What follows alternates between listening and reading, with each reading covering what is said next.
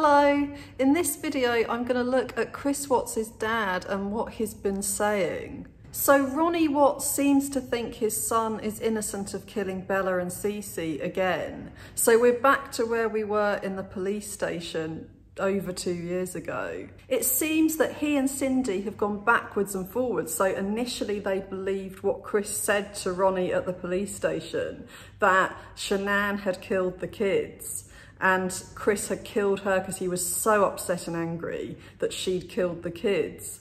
And then they seem to have gone back on believing that because according to this book that Cindy apparently wrote, All My Broken Pieces, it's never been published. But in that book, she does say, or the writer does say that Chris has lied to her. So I think at that stage they probably didn't believe it. But now, as we can hear from what Ronnie says, they're back to believing it again. They're back to believing that Chris Watts didn't murder the children.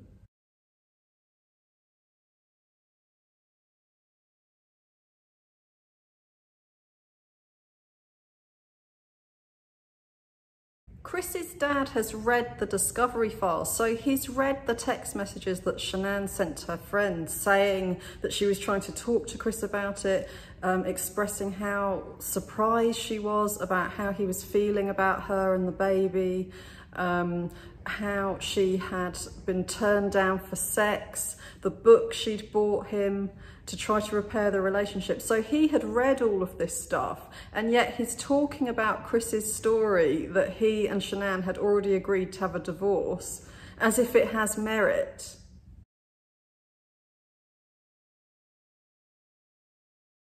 The letter they're referring to was the letter that Chris Watts wrote saying that if something happened to him and the children, it would be Shanann's fault. And Ronnie is saying that the reason Chris wrote this is because Shanann was acting crazy. That's me sort of summarising. It's not the same word that he used, but that's pretty much what he's saying. And the reason she was acting crazy is because she apparently overreacted to Cindy. Ronnie is saying that Cindy never offered CeCe nuts, and yet Shanann reacted as if she had. If Shanann was so upset that CeCe was exposed to nuts, then how would that possibly explain why she wanted to kill CeCe? It's interesting to me that he says all of this in a very earnest way. You know, that he's saying something that's completely, you know, the logic is laughable. It's just so wacky, and yet he thinks that this makes perfect sense, that someone might kill their children for those reasons. And this complete lack of any logic continues throughout the interview. Chris Watts said he should have just gone to the rookies game. So I took that to mean, because I think he said that again to the detectives when they came back to interview him when he was in prison. I understood that as meaning that that was the point of no return in his mind. You know, when he used that credit card, when he went out with Nicole, that was, the decision was then made. He wasn't going to back out. But Ronnie is using this as another reason as to why this is all Shanann's fault. Chris had initially said that Shanann hearing that he was going to leave her, that had been the trigger for her killing the children. If she knew that there was going to be a divorce already and they'd already agreed on it, then why would she have suddenly freaked out and killed the children when she already knew that this was going to happen and she was acting normally around the children? So how does Ronnie make sense of this? If he is convinced that Shanann already knew they were getting a divorce and was already okay with this, they discussed it together and had agreed together to put the house on the market for that reason, so they could split up, then how does he make sense of this being the trigger for Shanann to kill her children? So Ronnie has talked about how he cried at the funeral and he cried at the baptism, and both of these would be very moving experiences and it would make sense for him to cry. So that sounds normal. And he hadn't cried for many years before that, or maybe nothing quite so moving had happened in that time. So I don't know if he normally has issues with expressing emotions, as he suggests. Maybe he does, but at least we know that he does have these normal emotions, you know, because otherwise he wouldn't have cried at these events. But he's making an assumption that his son is the same as him and that his son has these same emotions, but he just doesn't express them. But we've seen that this isn't the case. We've seen Chris Watts smirking and really at some points even grinning on the front porch just hours after he's murdered his family. I miss telling him, hey, you got to eat that or you're not going to get your dessert, you know, and just like, you're not going to get your snack after. I miss that. Like, it's not possible for him to be feeling normal emotions or emotions that we'd consider to be normal at that time.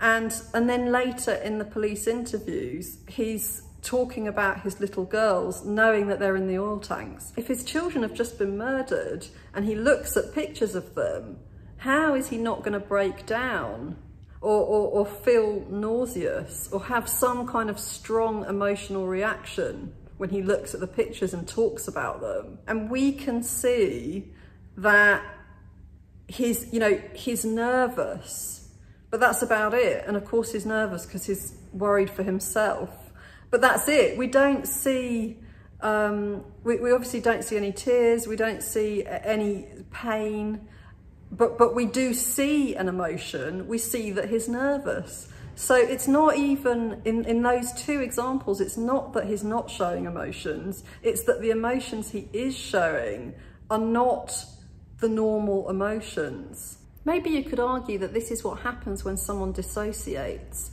that they aren't really with it, you know, so they don't show these emotions because they're so traumatized by what's just happened. And that would make sense, but then why is he so nervous? That part doesn't make sense. Why is he showing lots and lots of nervousness in the police station, but no empathy, no remorse, and no sadness that they've gone? In a letter to Sherilyn Cadle, he talked about how he felt when he dropped CeCe into the oil tank. He said, "I couldn't believe how easy it was to just let her drop through the hole and let her go. I heard the splash as she hit the oil." So he sounds very detached and very cold. And he also said in the same letter that he had buried them, or rather dropped them into these oil tanks in case they woke up, to make sure that if they did wake up, they would die. So they would, in other words, be alive in the oil and then die in the oil. So again, this shows a complete lack of empathy and a lack of any real relationship with either of them. Because otherwise, how could he be that detached? And how could it be easy to drop their bodies into the oil?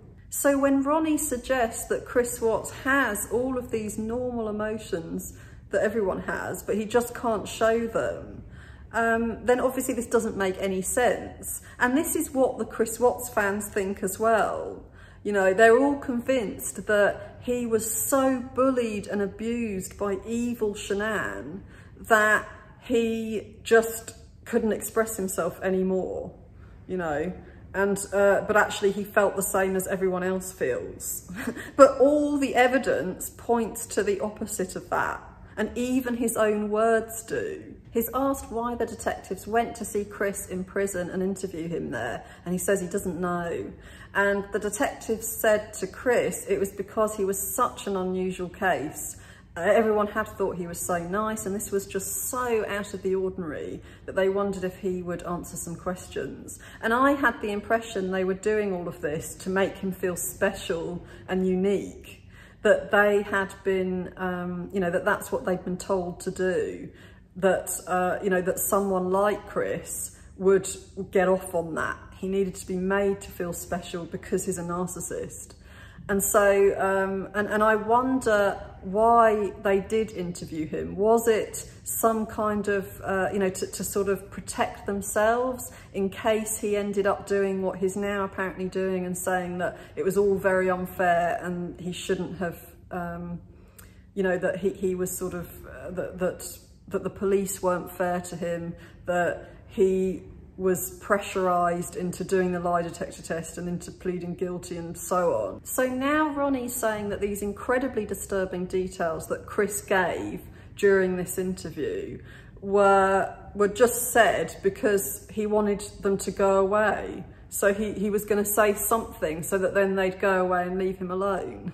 But why did he have to say anything?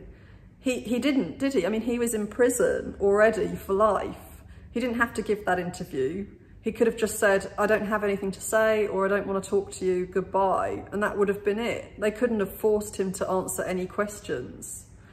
And if he was the kind of person who just wasn't capable of saying no, then he could have just said, I killed them in their beds, I killed Shanann in her bed, and then I buried them all.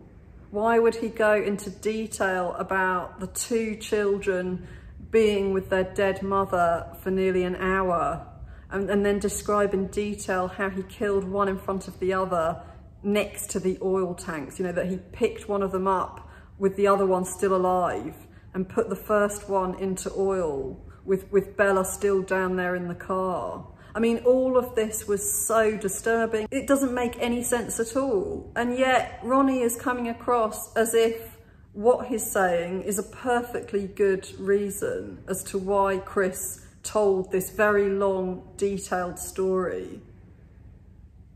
So what is going on? Does Ronnie actually believe anything he's saying? Does he not have the ability to think logically at all compared to, you know, other people? Is he just lacking in that ability? If he really can't think logically at all and he can't understand how any of this sounds, how ludicrous any of it sounds, then you know, that could be possible, that he isn't an intelligent person. But I think he'd have to have a very low IQ to not be able to understand any of this logic. I think that this is about something else. It's not that he isn't capable of understanding logic, it's that he has a very deep need not to acknowledge this logic. He has a need either to believe what Chris is saying or to pretend to believe it. And I get the impression this isn't consistent, that sometimes he actually does believe Chris, you know, that his need is so strong he'll believe him, and at other times he's more concerned about making sure other people believe this story and that actually the truth is less important. I'm thinking about the police interview when Chris has first told his dad this version of events where Shanann murdered the children and looks at the camera while he's comforting his son. That's pretty much the first thing he does.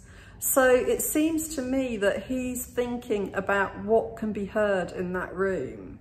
And, you know, so what's going to be heard from him when he responds to Chris? I'm also thinking about when Cindy had said to him, I don't care what you did. And she had tried to encourage him to speak to a lawyer, even though it was clear she didn't know what he'd done. And Ronnie had been right there with her. He'd been saying they don't have any evidence. He'd read the discovery files, you know, and he could see that they only had a theory. They didn't have definite proof he'd done it. So again, his priority was not the truth. It wasn't about whether he had done it. It was about how there might be a possibility that he might be able to get out of prison if he got a lawyer. And this is the part of this latest interview that I think is the most telling. I don't think you'd say that you still love your son no matter what, if what meant killing his wife because she had just killed the children. Because I think although in the eyes of the law that would be wrong and someone would go to prison for it maybe, depending on the exact circumstances, other people might actually accept that. They might think, well, murdering your children must have been so utterly, you know, what an utterly horrific thing for you to witness. So of course you wanted this person dead. So why would that mean you'd love your son no matter what? It would make sense that you'd still love your son then. So I think he's giving himself away here. I think this is showing his doubts about what has really happened.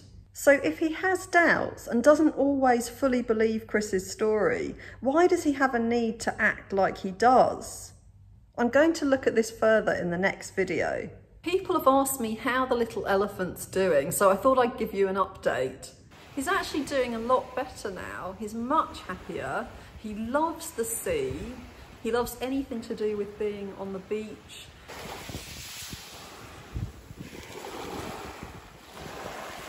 He goes down to the beach early in the morning and just stares at the waves, and he seems to find that very relaxing.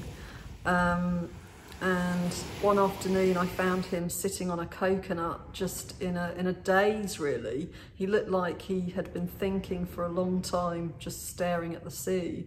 So it seems to have really helped him to heal. He's in much better spirits now. He had a go at kayaking, really anything to do with water, and he gets excited. So I'm glad to be able to tell you that. And if you want to stay informed about how he's doing, then please check out my new Instagram account, and I'll be putting up photos of him having fun, as well as some little quotes and just inspiring things that I find.